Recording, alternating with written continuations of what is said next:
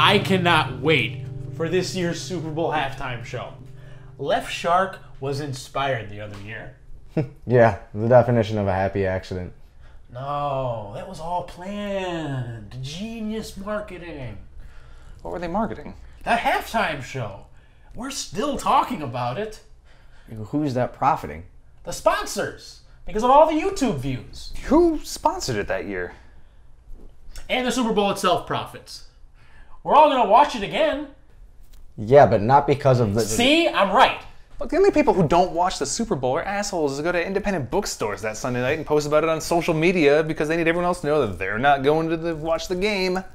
Yeah, no, it's the greatest display of bread and circuses our society has to offer. Exactly.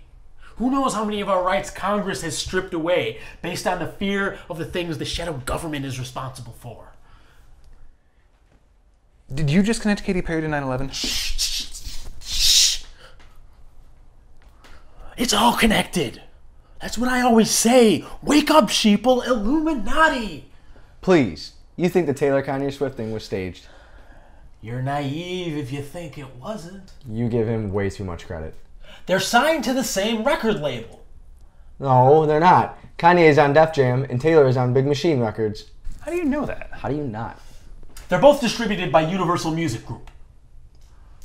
I don't know if this is going to be a problem, but we don't have the express written consent of the National Football League to disseminate descriptions of that halftime show.